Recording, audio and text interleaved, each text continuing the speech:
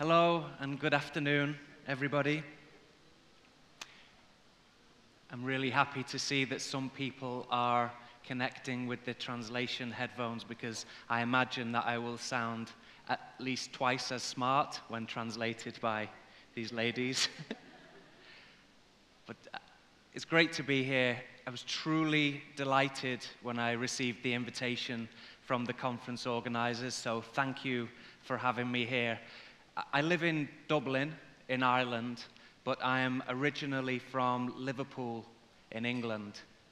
So if anybody knows anything about football, then you would know that Istanbul, for somebody from Liverpool, is a truly wonderful, magical, I would say maybe romantic place because of what happened here in 2005. And I only hope that the visitors that you welcomed from my hometown of Liverpool in 2005 were well behaved enough that I'm still welcome here today to be here with you. But I'm not here to talk about football. I'm here to talk about LinkedIn, where I work, and specifically this 2018 Workplace Learning Report that we release. The best way, I think the easiest way to start to describe LinkedIn is with what we call the economic graph.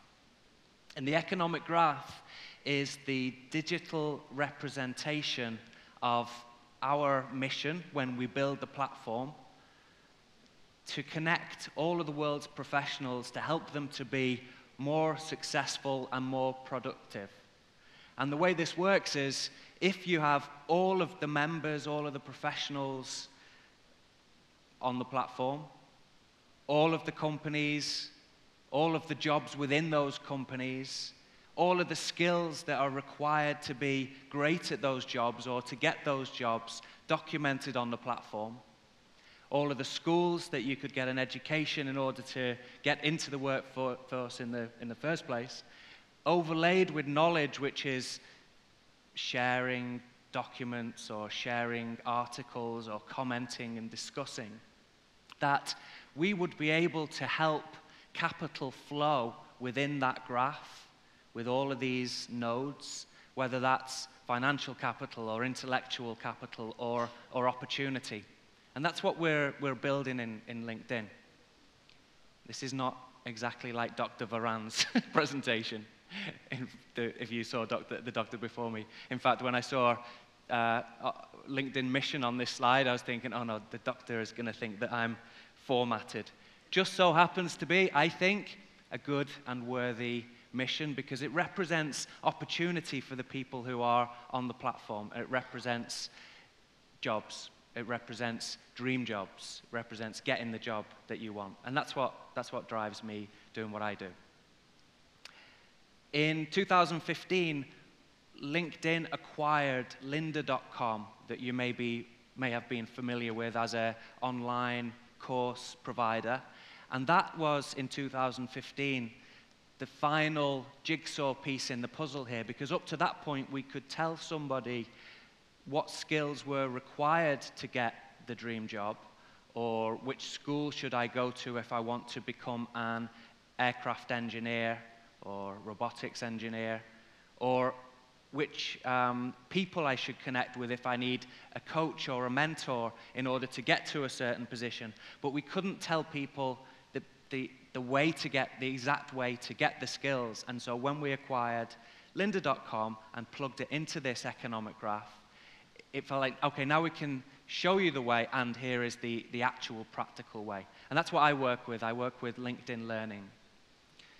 Good thing about the economic graph I'd just show you very quickly is that whilst it is a vision, it's a destination, a mission for us, it's really practical today. So of the members, there are 550 million. You could see 7 million there in Turkey. A long way to go.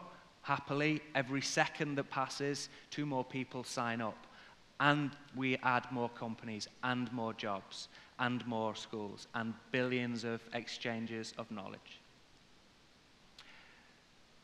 Of course, in order to build something like that, you need to be able to pay for it. And this is the way that we in LinkedIn pay for it. We work with companies, like the companies that you work with, to help them to hire talent, to help them to market, generally, to sell. And now, because of lynda.com, we help them to learn.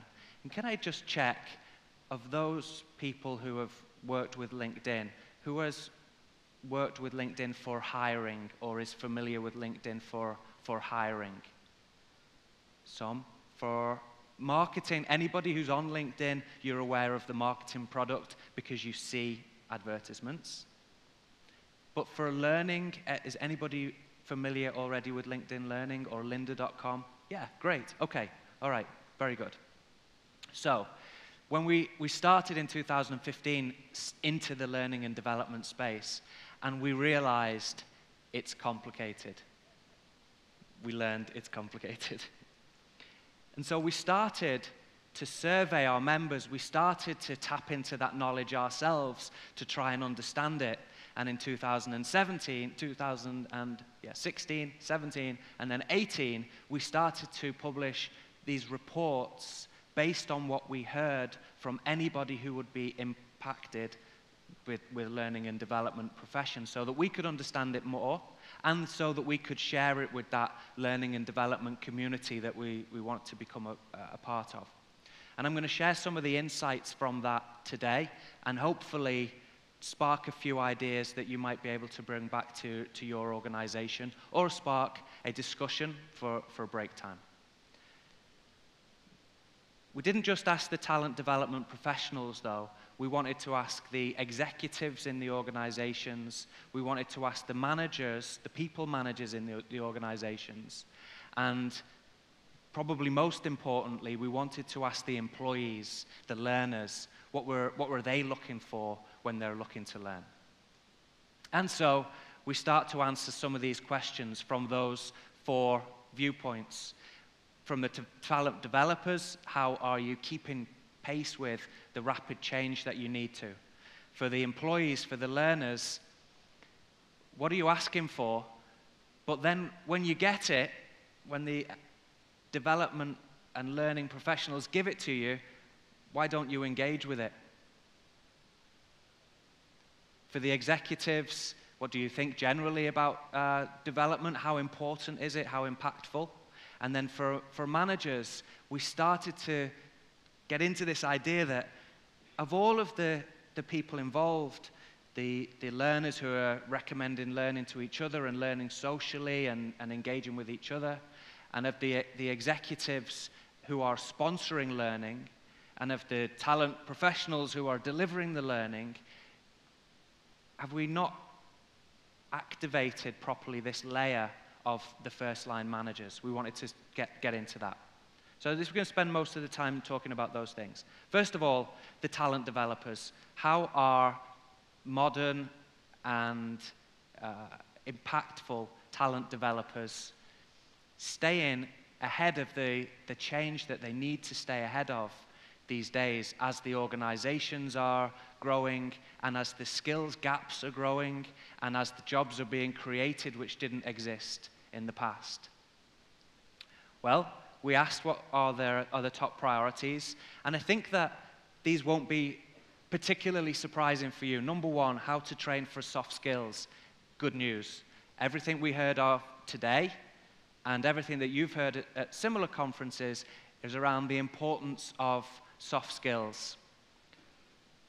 This is consistent when we think back to the economic graph, and we can see in the world all of the jobs that are advertised, and we can see all of the skills that all of the members have. The biggest gap today is not a digital technology skill or coding. It's a gap in things like communication, creativity, critical thinking, design thinking, agile. So some of the things that Dr. Brown were talking about. And you all get that. It's super. So you understand that, and this is number 1 priority. We need to be consistent in how you deliver the training so that everybody could access it in the way they want to access it. And then we need to start to track and assess. So number 3, number 4, number 5, all about insights on what is the skills inventory in your organization today, How do we see how that skill develops, and how do we see how those skills are being applied? More and more important than ever to be able to assess what's happening, to track. And then sixth on this list of things that the talent development community told us was to understand the impact of technology in your world. More and more, the talent professional as a technology professional making sense of all of the different vendors that are out there in a very competitive and fragmented industry when it comes to what you could bring in for your learners, and how you need to be able to work that out. And once you've worked it out, plug it in together. And once you plug it in together, how do you drive change to adopt it? You have a complicated job. Lucky for us, in a company like LinkedIn, you're embracing the digital transformation, so you're engaging with the idea of micro-learning, just-in-time learning, engaging with high-quality content, the types of things, the reason why we invested in a platform like lynda.com. And at the same time, you're seeing this very seismic shift from the classroom training to the online training world.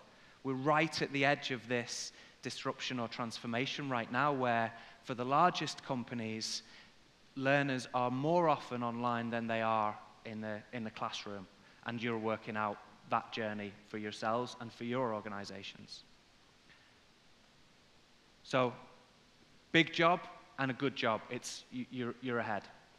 The employees, so we started to recognize that even in the best situations, in the best companies where culture of learning was visibly happening, and the L&D development department was delivering on the things that the employees were asking for, they weren't always engaging at the levels that you would expect.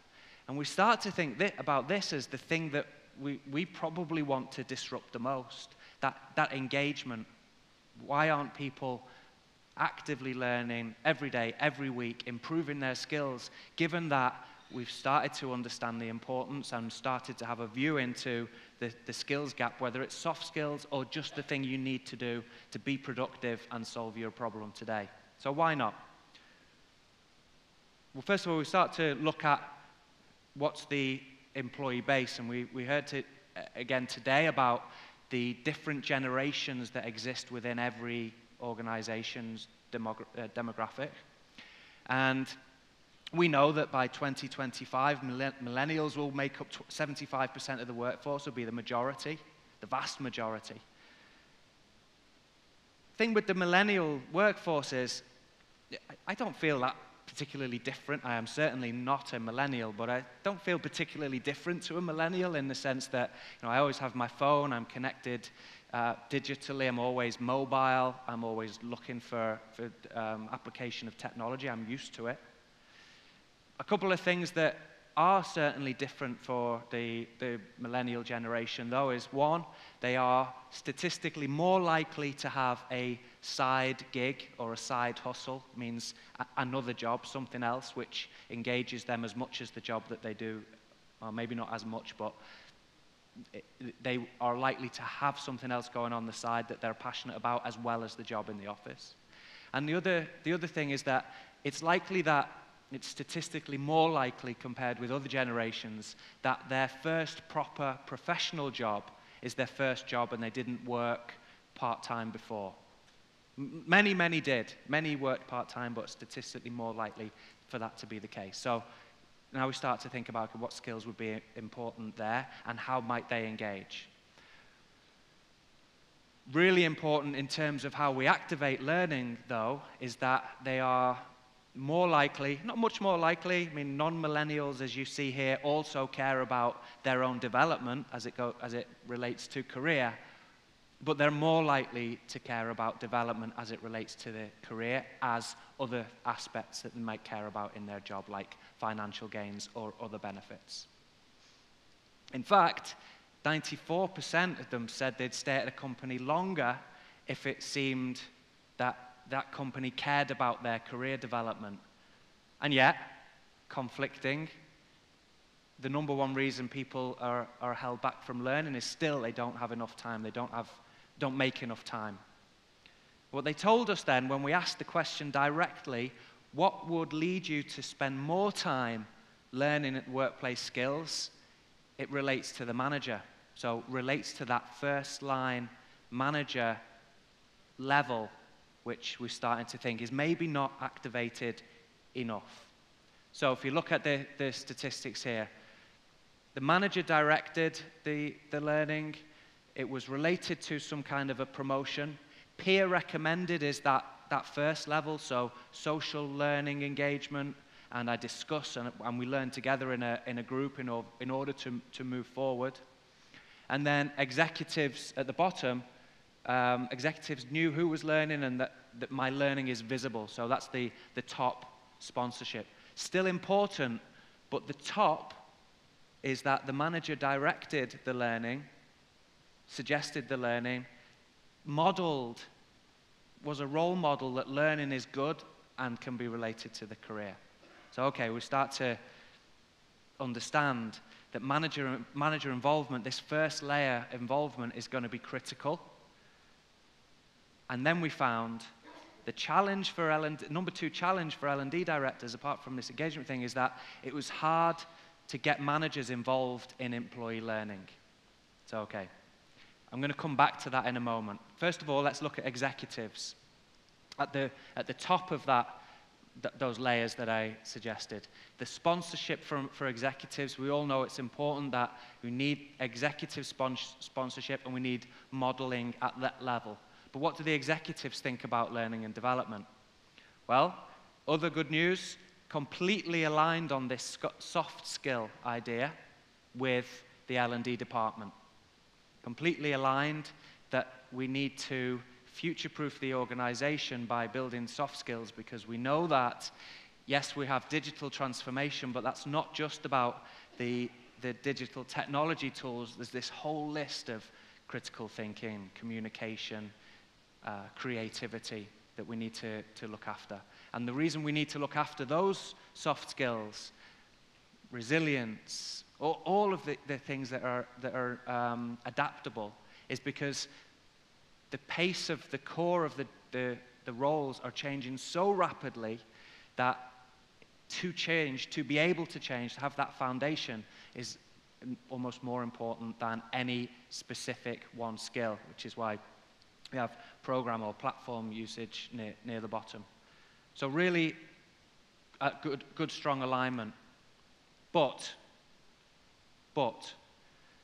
where we found for the talent developers that identifying trends for future skills gaps, all the future skills gaps in your industry, was number 6. For executives, this was number 2. So a misalignment in terms of the balance of solving problems for today and making sure that we have the skills gaps covered for the shorter term, versus being that strategic advisor for the future and building for the future. This is what the executives need.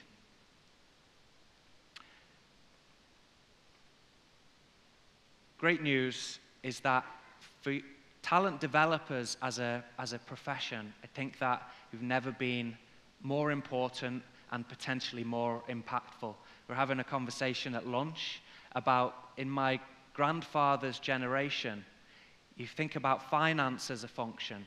It was an accounting person with this green hat on, and they're sitting in the basement probably doing the accounting. And during the course of that generation, finance became more impactful and more important in any operation, until you get to the CFO at the C-suite impacting every strategy. And then in my father's generation, there was the advent of technology and computing, and it was the IT team were executing, but when finance moved out, they went into the basement. And in that generation, they became more impactful and more important in the strategy of any operation, until we got the CIO at the C-suite table. And then in our generation, we see the rise of importance of talent. You see, the organizations who want to progress and deliver on whatever their mission is, they will win or lose based on winning teams and win or lose based on talent. And so we see the advent of CHRO and CLO.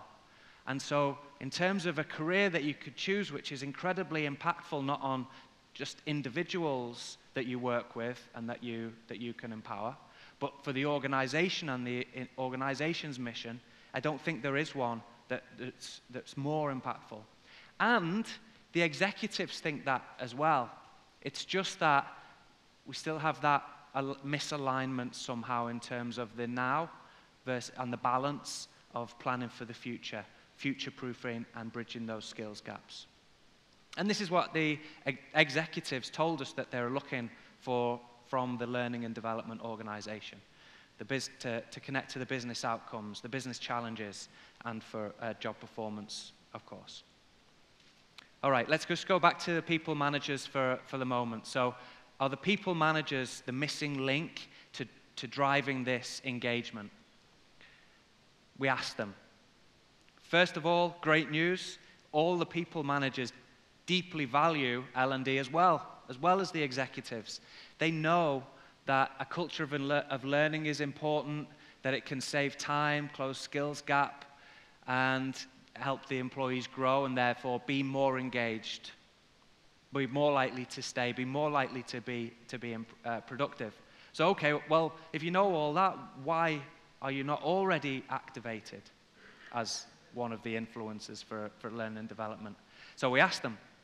We asked, what would motivate you to encourage learning? If I go from the bottom up this time, first one, if they were asked by more senior managers, okay, makes sense.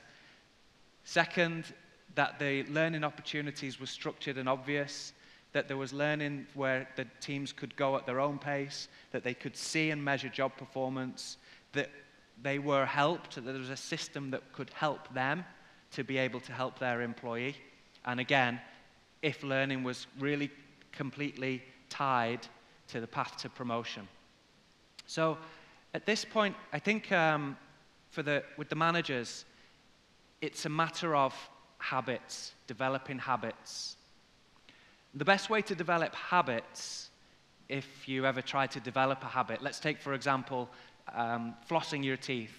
The best way to develop the habit of flossing your teeth is to identify or link it to another habit that's already happening.